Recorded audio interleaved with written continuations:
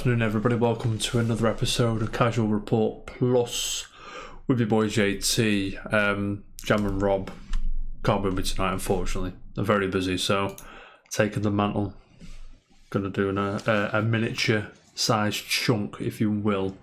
But as always with the Casual Report Plus, let's just crack on with it. There's a few stories today to talk about, but first we're going to talk about the charts. The UK charts are in, the box charts I should say are in.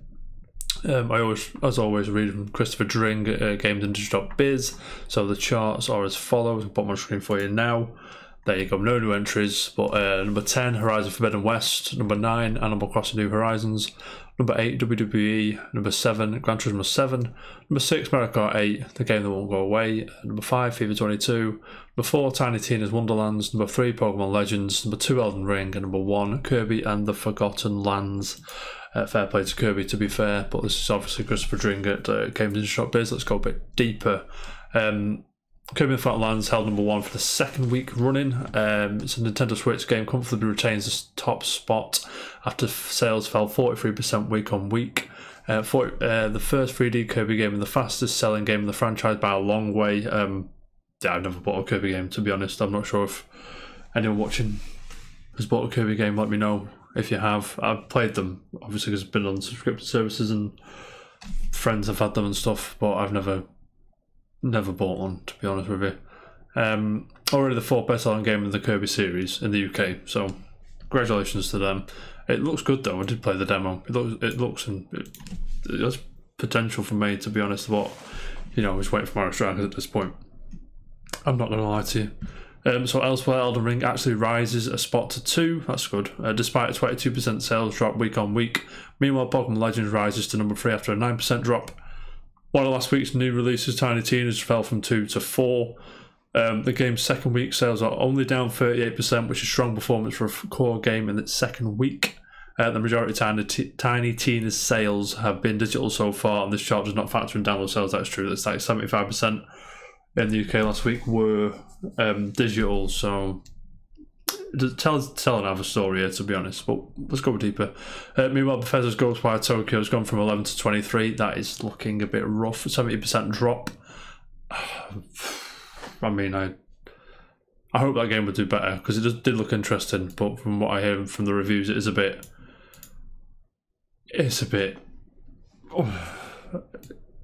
it's one of them. It's going to be another Deadly Premonition, I think.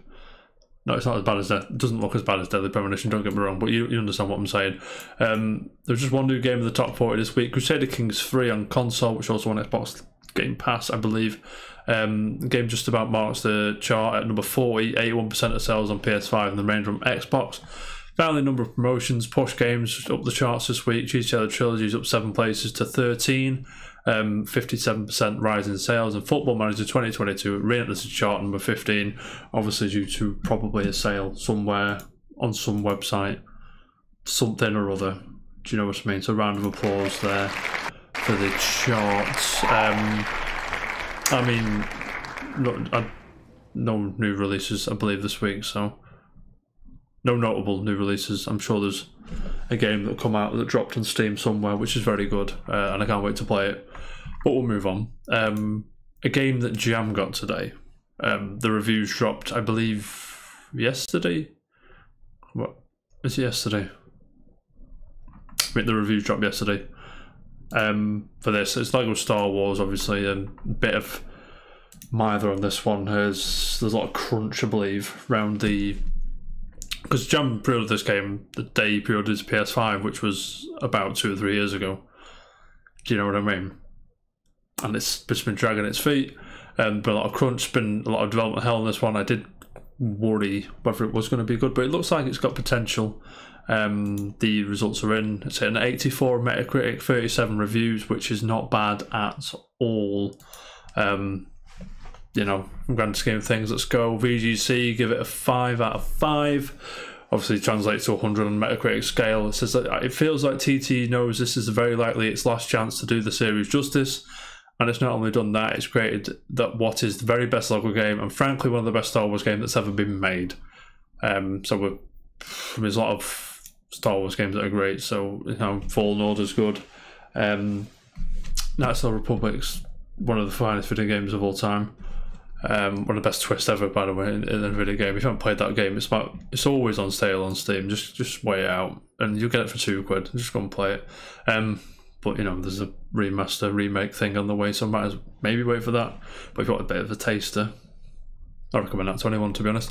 Let's have a look at this. There's only one yellow, so let's read the yellow. I like to be fair, you know what I mean. Gamer.no, is that a foreign speaking website? Danish, I believe, or probably Norwegian, to be honest. I'm thinking about it. I saw the accents above the A's and the... No, never mind. Norwegian, because I know what a noob. The Skywalker Saga is at its best when it delves into its more linear and tightly designed sections, as open areas are devoid of life and exciting missions to spend your time on. Yeah, so what I think it means there is that this one's more open than the past LEGO games, like the LEGO Star Wars, Harry Potter, Lord of the Rings, Indiana Jones and all that shit, Batman. I believe there's more open areas, and it's... I mean, potentially, yeah. But it is what it is. Let's read a mid-screen one as well, just to keep everyone on set. This was 75. God is Geek. Is that a 75 or a 7.5? It doesn't matter. I'll try and find the actual score for you on the website. 7.5. Same thing basically. But God is Geek, LEGO Star Wars, The Skywalker Saga. It's filled with some good ideas and there's some nice mechanics. Despite looking amazing and feeling authentic, the camera angles and repetitive gameplay were great on some people. It is what it is. I mean, I'll probably check this game out eventually. I don't think I'm day one like Joe is. I'll get his thoughts on it when I next speak to him. I'm sure he'll have a lot to say about it, as he tends to do on Star Wars stuff. But I digress. We'll move on to the big stuff now, the stuff that matters. You know what I'm saying? You know what I'm saying? There's been... As a return, there's back from the dead kind of thing. Monkey Island is getting a sequel. Monkey Island 3, technically, right? Return to Monkey Island is coming, courtesy Devolver Digital and Lucasfilm Games, or LucasArts Games, whatever they're called. This looks like fantastic. You know, you can hear it now. But it looks brilliant. The sound design, it looks like Supergiant Games-ish with the art style. That sort of... I mean, it's recaptured the style of the first games greatly, I think. And for a Monkey Island game to come out now... Ron Gilbert's back, by the way, which is always nice to see when he's probably been begged. I wonder which way around it is, if he's been... But Return to Monkey Island, it's called. It's coming out this year. No date, just a year, which, you know, I'll take a year, to be honest. Music by Michael Land, Peter McConnelly, and who's the other guy? Sorry, it's gone off the screen. Clint somebody. 2 seconds. Clint Bajakian. Bajak, I don't know. Sorry, Clint, mate. And so on and so forth. But yeah, I mean, Monkey Island's one of the great point-and-click adventure games of all time. It's funny, genuinely funny, it's hilarious, and part of the combat is like... I've not played it for a hot minute, you'll have to forgive me. But I believe it's very hard to lose or die or whatever, because it's just the way it's done. You never feel stuck. Well, I never felt stuck anyway. Probably because I'm a professional gamer, but it is what it is, you know. Monkey Island Return to, the logo's on the screen. Sorry, I've turned it off for the logo come up, but there you go. Yeah, get that while we can. I'm looking forward to see the reception this gets in 2022. Do you know what I mean? Like, if it's like overstayed its welcome, do you know what I mean? Perhaps a lot of gamers now probably not old enough to know what this is or why it's important, or you know, the influence it has over, like, especially comedy in video games as a whole. It's interesting to see how that takes to people. I'm sure it's going to be great, but whether it'll stick, and we'll get Return to Monkey Island 2, you know, it is what it is. But I digress. I'm interested. I'm interested, but we'll move on. Can't wait for that one. I hope to see more gameplay soon. Hopefully in the E3 season. Not that E3 is not happening, but in that sort of season, we'll see potentially a trailer that dives into that. Excuse me. Moving on. Unreal Engine 5 is out now. So all you video game designers, developers, programmers, go and download it. You've probably already downloaded it, to be fair. You're probably way ahead of me. I'm reading from Matt Kim, IGN. Says 2 years after Epic Games revealed Unreal Engine 5 of gorgeous tech demo. I can't believe that was 2 years ago, by the way. For the fucking humanoid figures all over the place and that fucking ruined thing. It was sick. The next gen games engine is officially available. Been released alongside a playable shooter Lyra. And it goes on. Unreal Engine 5 is Epic's latest in the line of game engines available to game developers big and small. I mean, I think I've got Unreal Engine on my computer somewhere, be able to see what's going down. I stare at it blankly for a few hours and then turn it off, not look at it again. Can't wait. While the release of a new game engine isn't typically news that excites folks until, well, video games are getting made with them, Epic first revealed Unreal Engine 5 with a blockbuster tech demo. Now, but I believe the Matrix what was the Matrix thing called? I can't remember what the Matrix thing was called. The Matrix Awakens, that's it. It's on this article as well. Thank you, Matt Kim. It was beautiful.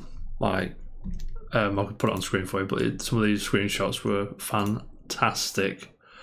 Do you know what I mean? And I'm interested to see. Obviously, games aren't going to come out looking like that straight away out the gate.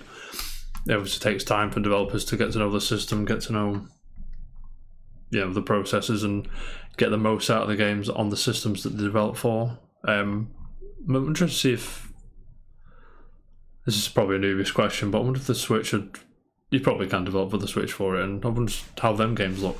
I know the RE engine Capcom use, they get the most out of the Switch hardware. I'm interested to see how this holds up on the Switch as well.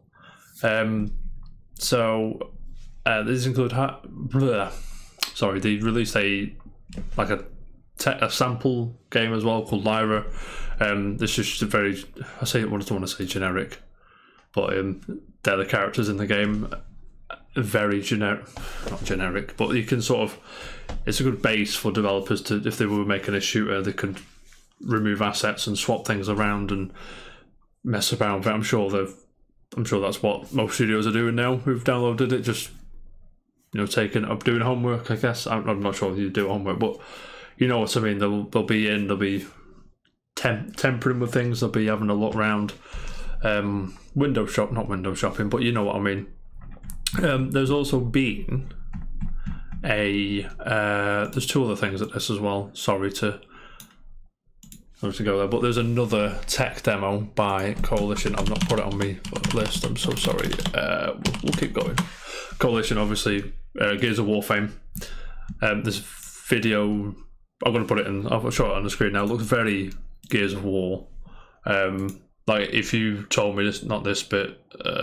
If you told me this was like the tease for a new Gears of War game and this was a new Gears of War character, I'd believe you 100%, because the dude looks very Gears of War-ish. It looks very barrenish wasteland, not much there, and when you get to the enemies you'll see exactly what I mean. But you see he fits into Gears of War all day long.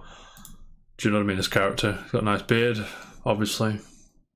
The facial animations, the skin texture, I mean, it's very impressive stuff. I mean, I always say, let me just get to the enemies. There they are. Sorry, 2 seconds. I've gone too far. Got this lot of lighting effect as well. You can see there.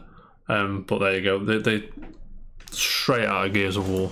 Obviously, coming from the Gears of War studio, you'd probably shrug your shoulders, but it's probably an insight into what they're about, and because they are working on Gears 6, so put your house on it. Do you know what I mean?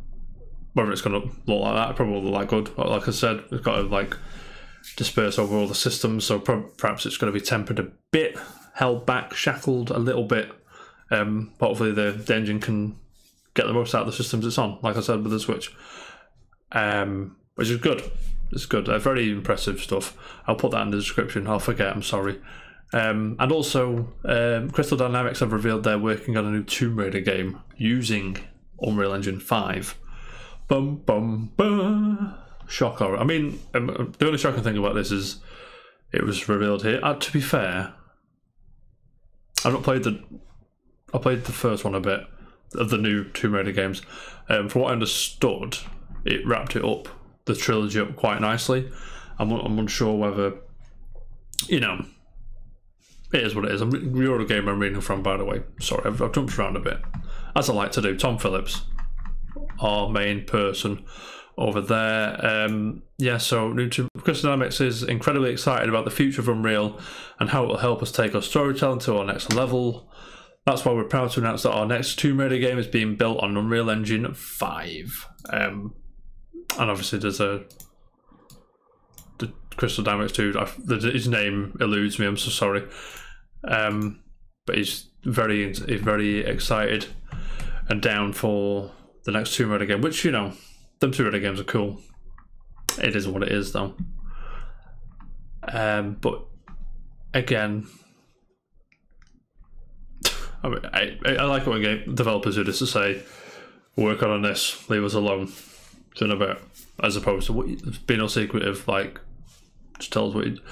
I mean, I do like the excitement though of like a stone cold shock reveal, but at the same time, this takes a lot of pressure off the developers if they say we're making the new Tomb Raider game, leave us alone, we'll show it you when it's ready, we'll see you later. And it's like, okay, cool, see you later. Yeah, Shadow Tomb Raider came out 4 years ago. Jeez, they're also working on Perfect Dark as well with Microsoft, so I hope they don't spread themselves too thin. And obviously, Avengers as well. Whew. Man, remember that. That was rough. But I digress. Looking forward to Unreal Engine 5. I've seen obviously more to talk about. I don't want to get too technical because it'll be here all night, do you know? Moving on. Xbox Game Pass, Old Faithful, is back. Read from the Xbox.com. They're the games. I'll go through them now quickly. Available today, Cricket 2022, and MLB The Show 2022. That's funny because that's the English bat sport and the American bat sport together at last. MLB The Show again. It's coming out on Switch and you can crossplay. I mean, it looks rough on Switch, but I'm about crossplay and being able to cross save and do all that shit. So, is it cross save, player cross save, whatever? You know what I mean. Coming soon, Chinatown Detective Agency. Chinatown Detective Agency is cyber noir point and click adventure blending stunning retro design with innovative mechanics. Boom, boom, boom. That's April 7th. Dragon Age 2 EA Play in the Cloud is April 7th as well. Plants vs Zombies Garden Warfare EA Play in the Cloud April 7th. Star Wars Squadrons EA Play in the Cloud April 7th. Bomb, bomb, bomb. Life is Strange True Colors, Cloud, Console and PC for April the 12th. They never grabbed me Life is Strange. I might give them a go, but they never grabbed me. Banzercore 2, April 12th, that's on PC. The Dungeon of Nahulbeck, that's a French game, I believe. I think it's like a dungeon crawler game. That's coming April 12 on PC. I'm not sure if it's on console now. Lost in Random, this one looks cool. I was going to get this. I've been eyeing this up since first seen it at EA Play last year before, I can't remember. I've been eyeing up in the sales and all that. I'm glad it's on Game Pass because you know what's going down. That's going out April 14th. It's coming to Game Pass April 14th, I should say. I'm sorry. And DLC updates, Anvil Vault Breakers Season 1, that's a twin stick thing. That's available now. Microsoft Flight Sim World Update 8 available now. Microsoft Minecraft preview that's the ray tracing thing in it. That's now PC Game Pass. Sea of Thieves Legends Week available until April 11th. The perks Paramount Plus. Don't know what I'm going to do in the UK. We don't care. That's available now. Marvel Unlimited 3-month trial available now. That's the comics online thing. Black Desert console. I don't know. Apex Legends console, Endless Possibilities Weapon Charm available now. And leaving, you've got MLB The Show 21 on April 15th, along with Rain on Your Parade, Long Dark, Pathway, and leaving April 18th is F1 2019. So, for me, it's a there you go kind of month. Do you know what I mean?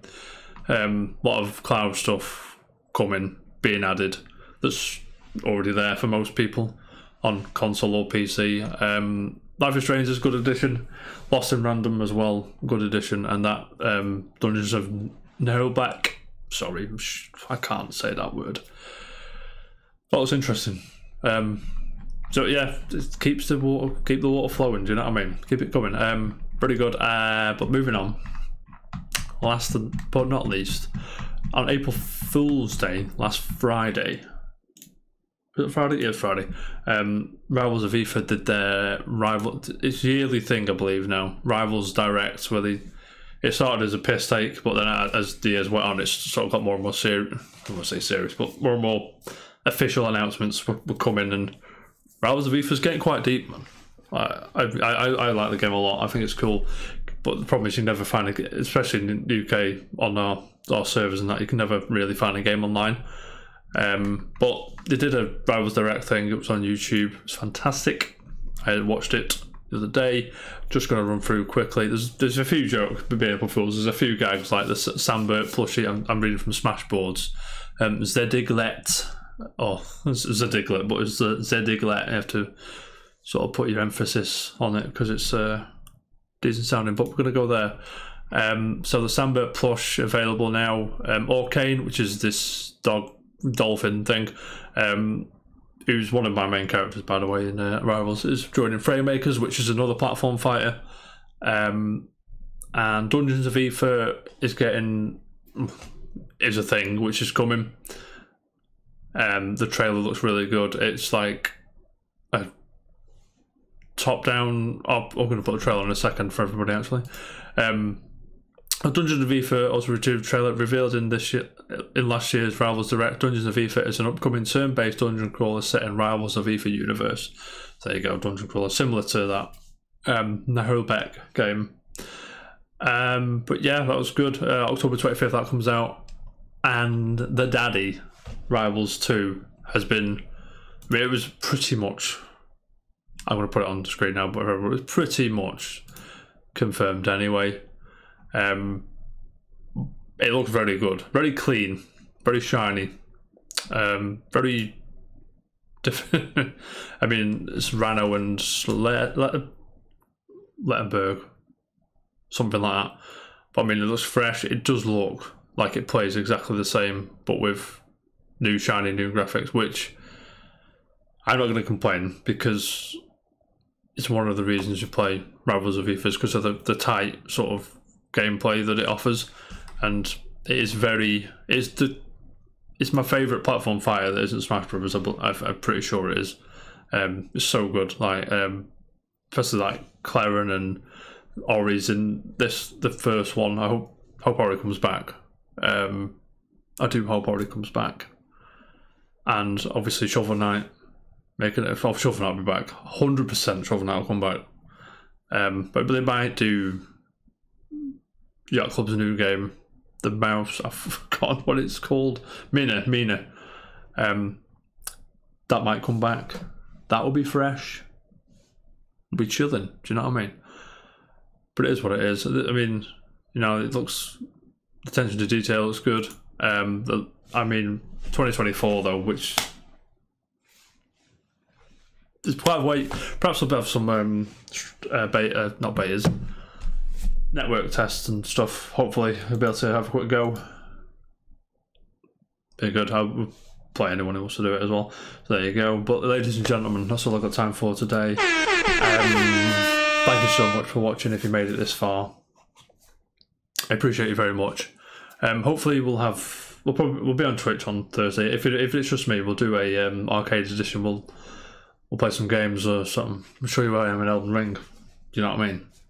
I'm just fucking slicing and dicing on that game. I am. Yeah, but if you can, like, subscribe, share with your friends, join in the conversation below. Let me know what you think about everything. You know what I mean? Anything in the world you want to talk about, we'll have a chat. Join the Discord. Is what it is. But thanks so much for guys, and keep it casual. I'll see you next time. Bye bye.